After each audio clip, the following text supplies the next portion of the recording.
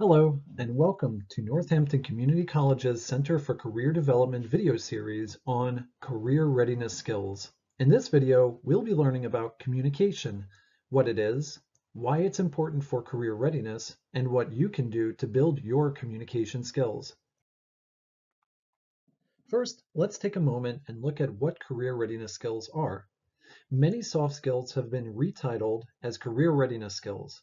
These are skills that are widely transferable and apply to all jobs regardless of the job type and include critical thinking, communication, digital technology, leadership, teamwork and collaboration, professionalism and work ethic, career management, and global awareness. Today, let's look more closely at communication and see how it applies to career readiness. As I'm sure you know, communication comes in a variety of forms, such as spoken or verbal, which includes face-to-face, telephone, radio, television, and other media. Nonverbal communication, including body language, facial expressions, how we dress or act, where or how we stand, and our hygiene. Written communication, which includes letters, emails, social media, books, magazines, the internet, and other media. In this presentation, we'll learn about workplace communication and the most common forms of communication used, including the use and etiquette of email, the written word and forms of technical writing, speaking and presenting, the use of telephone, the need for active listening, interpersonal and hierarchical communication with coworkers, supervisors, subordinates, and clients. Email and etiquette. When writing emails, it is important to understand and follow rules of etiquette and structure.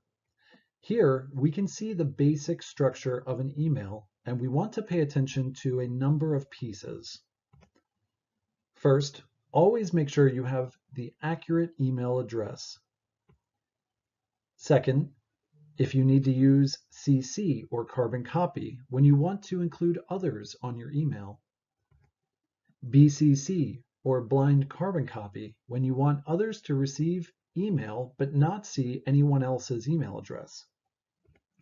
It's always important to have a clear and direct subject line. Always use a greeting such as hello, good morning, good afternoon, etc. In the body of your email, write clearly and concisely when sharing your information. When closing an email, end with a sign-off, such as thank you, thanks, best regards, or sincerely. And always provide your name and contact information when you complete your email. Email etiquette in written words. When writing emails, memos, and other documents that require your use of words, keep in mind, read your email before you send it for clarity, grammar, and spelling. Remember that uppercase is seen as shouting. If sending lots of information, use bullet points to space out your message for easier reading. Always try to respond to emails promptly. Avoid using slang such as yeah, ain't, or LOL. When replying to an email with multiple recipients, respond only to the sender unless all others need to hear from you. Don't forward chain emails, even if it promises bad luck if you don't. I promise you will be fine. Technical writing. Another common form of communication is technical writing. There are many roles you may hold that will require you to write in specific styles, which may include creating a meeting agenda, preparing budgets, coordinating work schedules, or drawing up contracts. Speaking and presenting. Speaking can take many forms in the workplace, and there will be times where you'll be asked to speak amongst your peers to present information in a meeting, provide updates, or deliver remarks. Improve your public speaking skills by knowing what you are talking about. Research your topic and learn more about it in depth.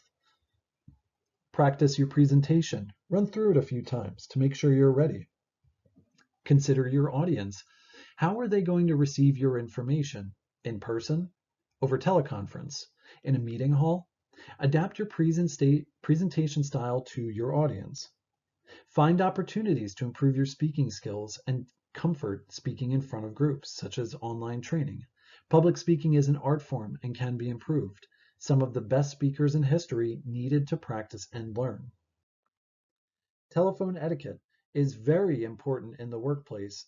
Your phone manners communicate a lot of information. Be sure that what others hear on the other side is what you want them to hear. Some basic phone etiquette includes greeting and introduction. In the workplace, you will get calls from coworkers, bosses, and clients. Answer with "Hello, this is," and use your name to avoid confusion and maintain etiquette. Speak clearly and not too quickly. The person on the other end will appreciate you speaking clearly and slowly enough to understand what you're saying.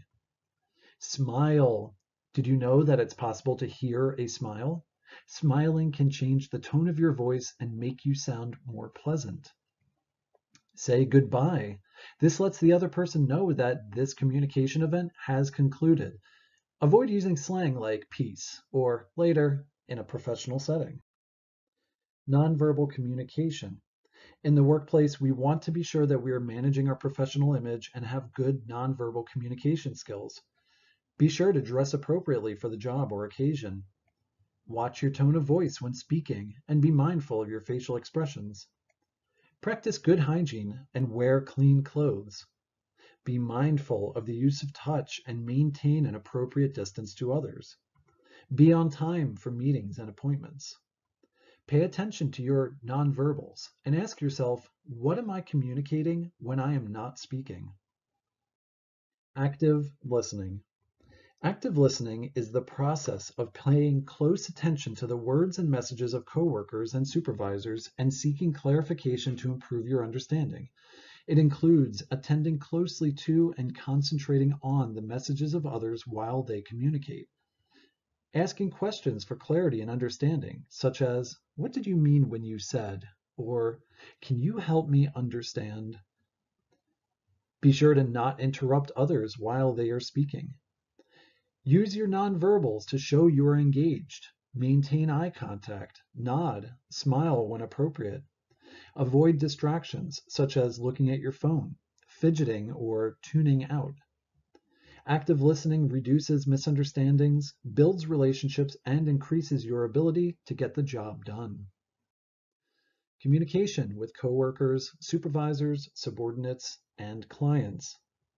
When speaking with others in the workplace, consider their role in relation to your own and adjust your communication style to appropriate levels of formality. When in doubt, politeness is always appropriate.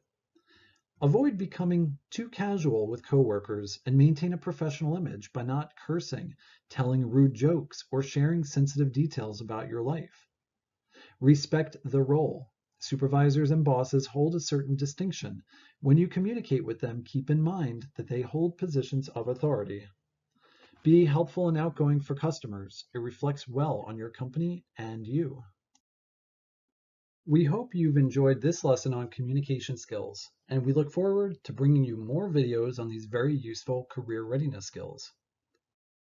For more helpful resources in career exploration, job searching, internship opportunities, and more, visit us online at northampton.edu/student-services-career-services.htm. Thank you.